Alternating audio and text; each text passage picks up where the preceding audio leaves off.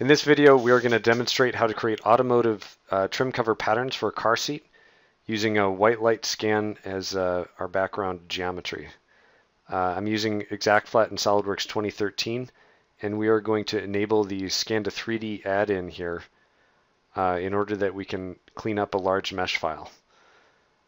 So I have two different Stl Import options in SolidWorks. There's the standard Stl import, and then there's the mesh file Stl import. If I choose the mesh file Stl import, it gives me additional options to simplify the mesh, orient it, fill holes, things like that.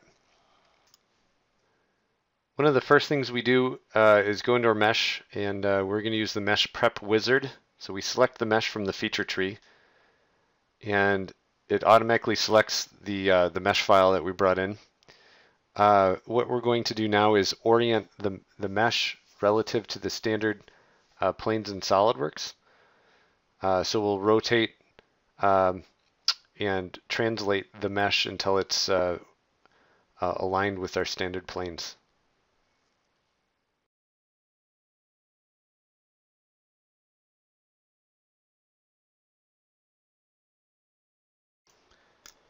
In order to further reduce the size of the mesh, we're going to delete the seat cushion portion of the mesh here.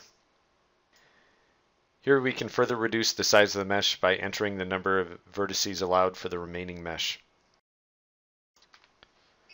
Here's our simplified mesh that we're going to use as background to draw our pieces on. Here we are going to insert a 3D sketch feature, and we'll use 3D splines to sketch the seam locations on the mesh. Here we'll draw a spline with as few points as possible. This will make for easy editing later on if we need to move the seam line.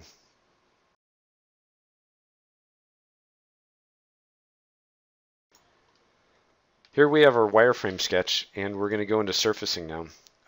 We're using a loft command here, and we use the loft command if there's a tubular shape or if the surface has 3 primary edges. And the next command we're going to use is the boundary surface command, and the boundary surface command is used if we have roughly four sides to the shape. And we are going to select first curves in the first direction shown in light blue, and then curves in the second direction shown in purple.